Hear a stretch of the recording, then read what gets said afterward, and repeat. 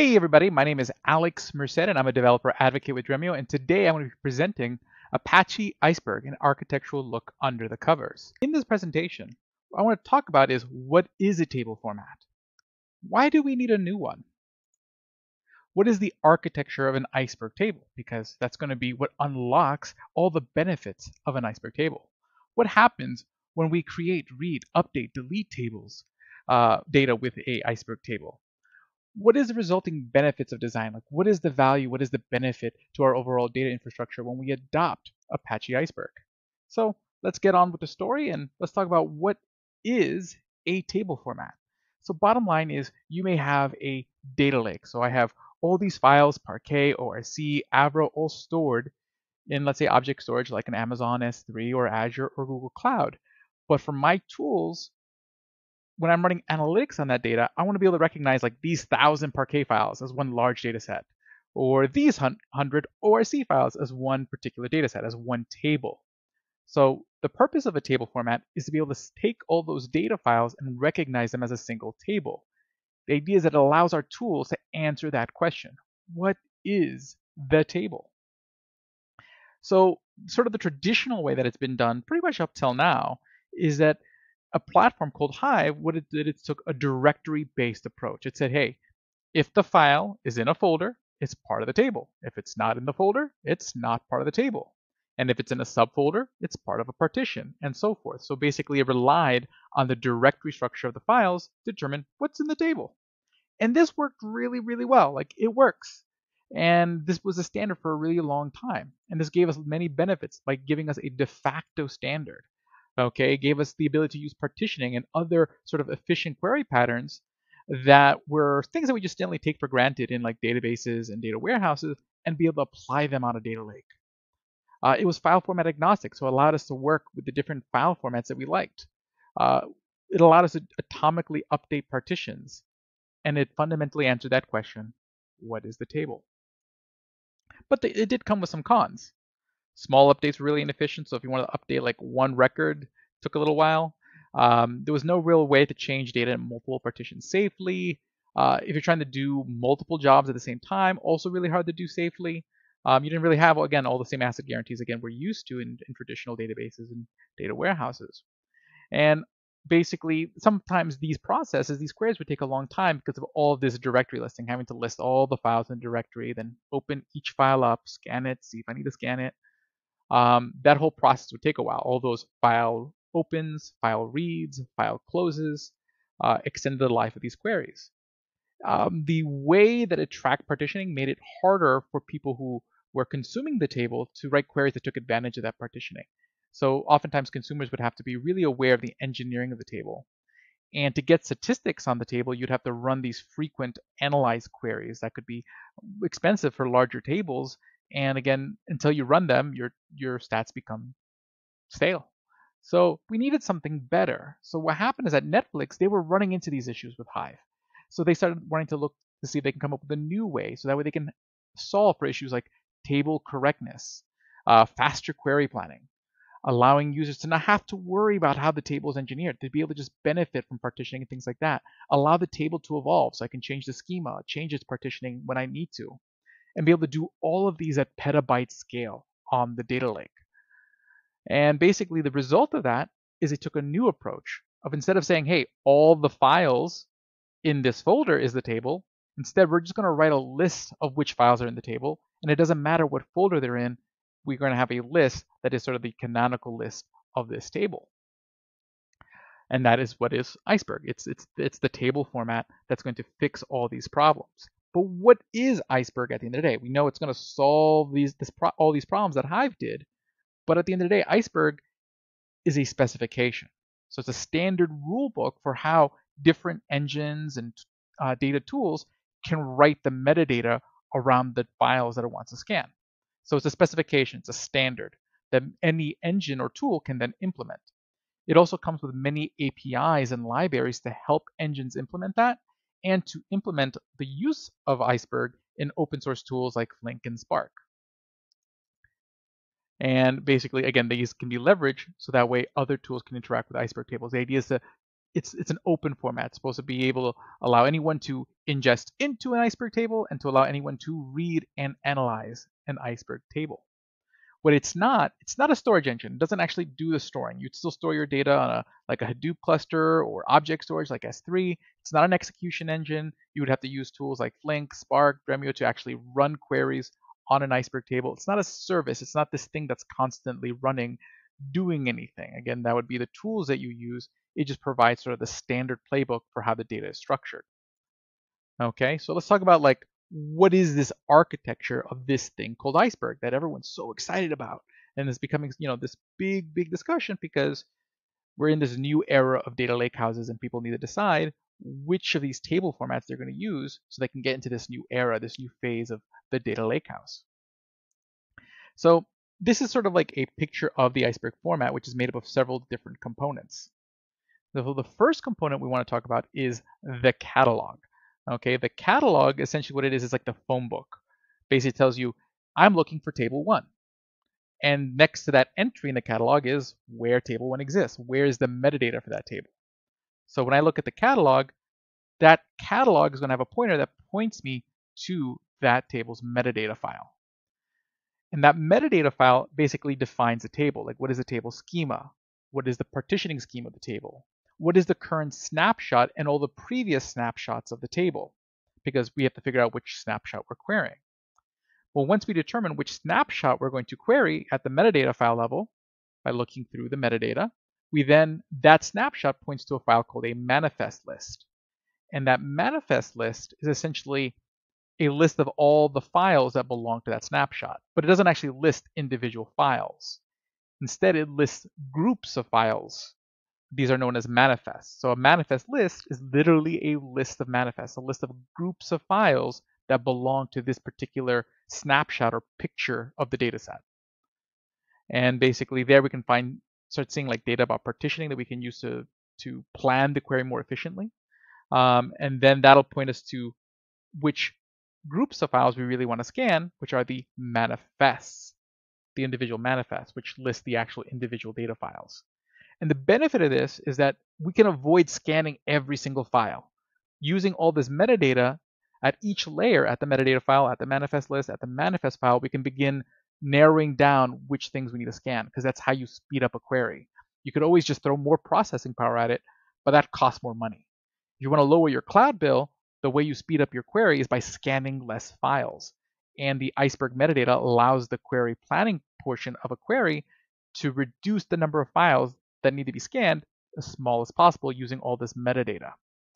And then once we've kind of gone there and pruned which files we want to scan, we then scan the files that the query planning has come up with. So just to kind of show you this at work, let's show you a couple example queries. So here we're going to create a table. So I'm just running standard SQL, create table statement. And essentially all it's going to do is create a metadata file because there's no data in the table yet. So there's no need for data files. If there's no need for data files, there's no need for a manifest that lists those files. And there's no need for a manifest list that lists the manifests. So in that case, all we need is a metadata file defining that this table exists and putting that as an entry in the catalog. Okay, so you end up with this kind of file structure when that's said and done. Okay, we just have a metadata.json file. But let's put data in that table. Okay, so if I want to insert into that table, okay, I run a standard insert statement. And what's going to do is when you're adding to the table, it's always going to work backwards. So it's going to write the data files first because you can't really write a list of data files without the data files existing. So it's going to write the data file. Then it's going to write the manifest that lists that file. Then it's going to write a manifest list that summarizes all the manifests that are part of that snapshot. And then it's going to document that snapshot in a new metadata file. And then we're going to go to the catalog and say, hey, going forward for this table, instead of pointing at the old metadata file, point to the new metadata file. This way, any queries that come in will always refer to the newest metadata file. And that's how you always make sure that any queries coming in are always referring to the current state of the table. But then once that's all done, the physical file structure underneath this all in our data lake will look kind of like this, where we have a folder called metadata that has all the metadata and a folder called data that has all of our data. Okay. Then if we were to run a merge statement, so in here what I'm doing is I'm saying, hey, I got this staging table, and I would like to run an upsert between my table 1 and my staging table 1. Okay, and when we do that, it's going to be the same process again. It's going to run the query, determine what files need to be written, write the data files, then take those data files, list them in a new manifest file, take that manifest file and any previous ones that are still applicable and list them in a manifest list. And then that manifest list becomes a new snapshot in a new metadata file, which then the catalog is now going to point to going forward, resulting in a change of our file structure like so. So again, every time, and again, basically, we're never editing old files. It's all immutable. We always write new data files for any new data coming in, which returns into new manifest lists. And then that's a new snapshot. So it's always kind of moving forward, but because we have all those old files, we're going to be able to query the previous states of the table, which enables what's called time travel. Now that we have data in the table, let's actually query the data. So if I want to do a read on the table, I just do a standard, let's say select all from the table. So whatever query engine you're using, again, that could be a Flink, that could be a Spark, that could be a Dremio, that could be a Trino, it could be whatever. What happens is that it's going to start out by going to the catalog and saying, hey, I'm looking for this table. And that entry is going to say, okay, well, the newest metadata file for this table is over here. I'm going to go look at that metadata file as the engine. And I'm going to say, okay, well, I didn't specify a snapshot, so we're going to assume I want to look at the current snapshot. So I look at the newest snapshot, which is S2 in this image. That snapshot then points to a manifest list, which then has a list of all these manifests with the files for that table at that point in time. In this case, it's just a select all query, so I'm just going to scan all of it. But if I had filters, I would then use the metadata to begin filtering which files I need to scan. But then again, I just go and I scan the table there. Again, we're not writing a new snapshot because we didn't change the table. We're just reading the table. So this is where we start seeing that benefit of what's called snapshot isolation.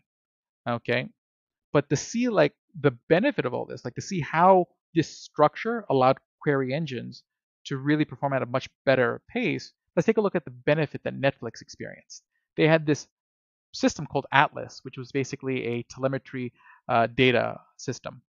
And originally they were using Hive tables. They did have Parquet filters, so basically it would read the different like headers and footers in a Parquet file to kind of limit which row groups it wanted to scan.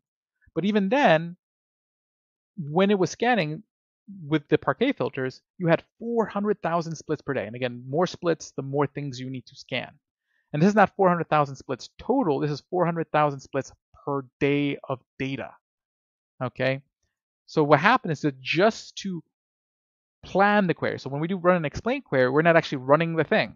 We're just saying plan the query as if you are going to do the thing and come back to me with how long it takes me to do the thing. So at 9.6 minutes just to plan the query, not even run the query, just plan it. Now watch what happens when we introduce Iceberg with partition data filtering. So that means using any partitioning that that table has to reduce big chunks of files. So let's say I partition by like month. I say, hey, I only want to create this month's worth of data. So then it kind of ignores all other data except for the data for that month. But once we use partition data filtering, we reduce the number of splits to 15,218 total. Okay, so that's a lot less splits, a lot less things to scan, faster query. How much faster? Well, the total was 13 minutes to do the whole thing. That's the planning and the actual running of the query. So just for a few more minutes, you're able to do the whole thing. Okay, and the actual planning was only 10 seconds. So that planning went from 9.6 minutes to 10 seconds. So the most of that 13 minutes was the actual execution of the query. That's a huge performance boost when you're querying your data lake. And it gets even better because, 13 minutes, that kind of a difference is great, but, can we make it better? And we do. What they do is they use min-max filtering. So min-max filtering is when you get to that manifest level and you're assessing the individual files, there's metadata on each column, and you can use that metadata to determine whether that file is worth looking at for your particular query. So you can narrow it down even further. And there, the number of splits that had to be scanned got reduced to 412 total. A lot less, a lot less than that 400,000 a day. So now the query total took 42 seconds. Okay, so went down to 9.6 minutes to plan the whole thing, to 42 seconds to execute the whole thing.